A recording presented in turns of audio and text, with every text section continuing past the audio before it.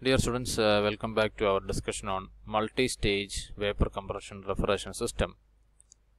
So, today we are going to discuss another model of multiple stages of vapor compression refrigeration system called Cascade refrigeration system. In a Cascade refrigeration system, there will be a series of vapor compression refrigeration systems. Okay, so you can see here.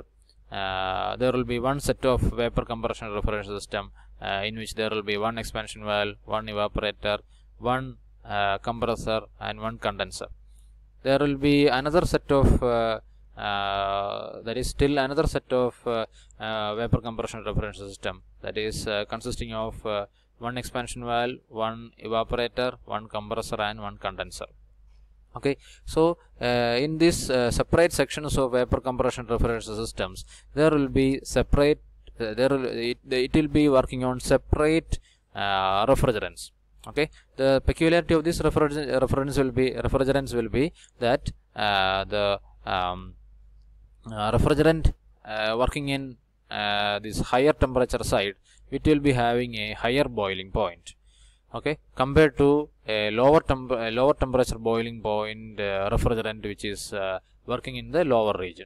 Okay, so what is the peculiarity here is the lower region we will be calling it as a low temperature cascade. So let us see how this is working. So now let us focus on the vapor compression refrigeration system, that is 4, 1, 2, 3, 4 like that. That is in the first system there will be a evaporator. The low temperature that is a refrigerant with a very low temperature as the evaporating point or as the boiling point. Okay, say for example, take the case of a carbon dioxide. Suppose we are using carbon dioxide as the refrigerant in this low temperature cascade. Its boiling point can be minus 78.4 degrees Celsius. So in that case, what we can infer? We can set this evaporator at almost a lower temperature, like minus 76 degrees Celsius. So if you are maintaining this evaporator at minus 76 degrees Celsius, a low temperature boiling point refrigerant like carbon dioxide with minus 78.4 degrees Celsius, it can very well take up heat from this evaporator and maintain this evaporator at minus 76 degrees Celsius. So after taking out the after receiving heat from this evaporator, for example, if you are using carbon dioxide as the refrigerant, this carbon dioxide will be moving on to this low temperature compressor, where it will be getting compressed isentropically. Then it will be coming to the condenser, where it will be rejecting the heat to some cooling medium. Okay, and again after rejecting that heat, it will be admitted back to this evaporator and it will be continuing in its cycle. Okay, so the peculiarity of this cascade refrigeration is the word meaning of this cascade is make common. Okay, so here we are making the condenser of the first stage of refrigeration common with the evaporator of the, or we are making both the condenser of the first stage of refrigeration as the evaporator as the evaporator of the next level of refrigeration. So what is here what is happening here? So this such a condenser is called as a cascade condenser. So here it is called here it is shown here. This cascade condenser is nothing but for example, if you are using carbon dioxide with boiling point minus 78 degrees Celsius in the first stage of refrigeration. So this carbon dioxide refrigerant, after coming out from this low temperature compressor, it is going to enter this cascade condenser, where it will be rejecting the heat. Okay, where does this heat goes? This rejected heat. This rejected heat will be absorbed by a it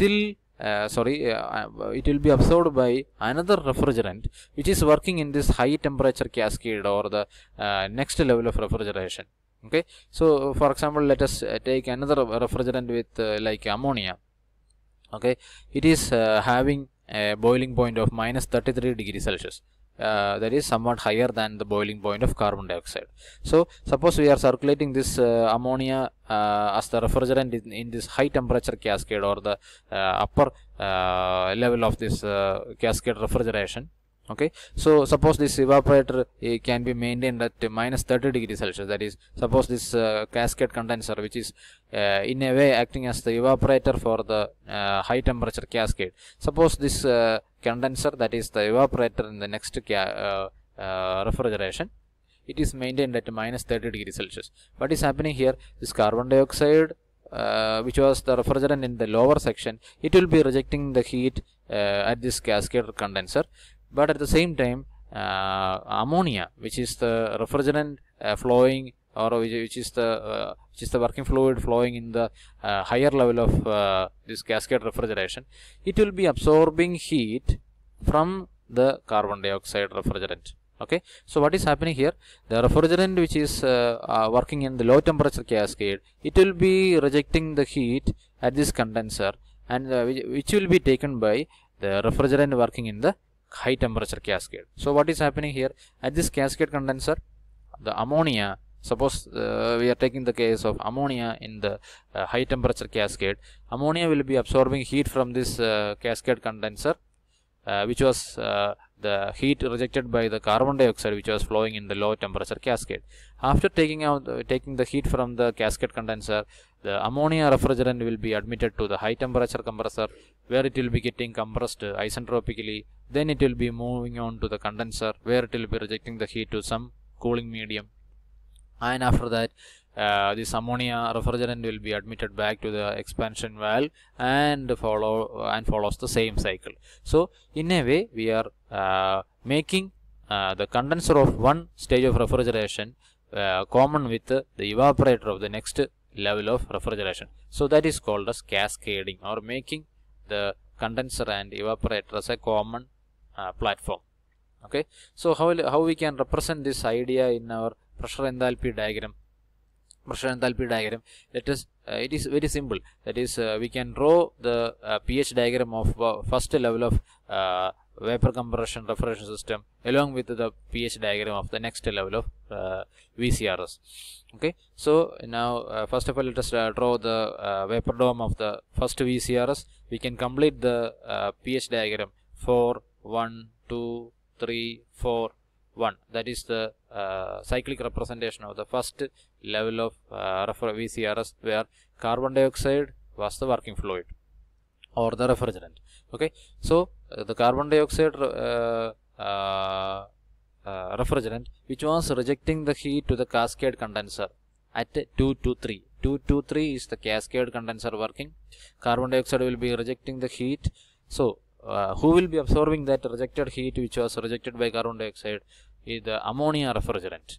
The ammonia refrigerant, which is the working fluid in the next level of VCRS. So now let us draw the next vapor dome for the second level of VCRS, where 4 dash 1 dash. So here 4, 1, 2, 3 is representing the low temperature cascade. The high temperature cascade is represented as 4 dash 1 dash 2 dash and 3 dash. Okay, so 4 dash 1 dash will be the evaporator working for the high temperature side. So here the ammonia refrigerant, which is working in the high temperature cascade, it will be absorbing the heat from 2 to 3. Actually, that is the heat rejected by the carbon dioxide refrigerant, which is working in the low temperature side. So after taking up the heat from the carbon dioxide in the cascade refrigeration, in the cascade condenser, during 4 dash to 1 dash, the ammonia refrigerant will be moving on to 1 dash 2 dash, that is the high temperature compressor, then followed by 2 dash 3 dash, the high temperature condenser, and also 3 dash 4 dash, that is the expansion valve working in the high temperature cascade or high temperature side. Okay, so what is the main advantage of using such more than one stage of vapor compression refrigeration system, or what is the advantage of using more than one type of refrigerant in the same multi-stage VCRS? The main advantage is that we can create different evaporators, or we can create different levels of refrigeration.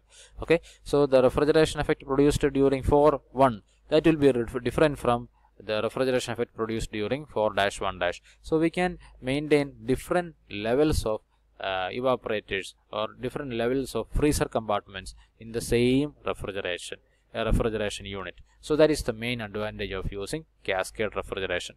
Okay, so you can search internet for more and more applications of this cascade refrigeration.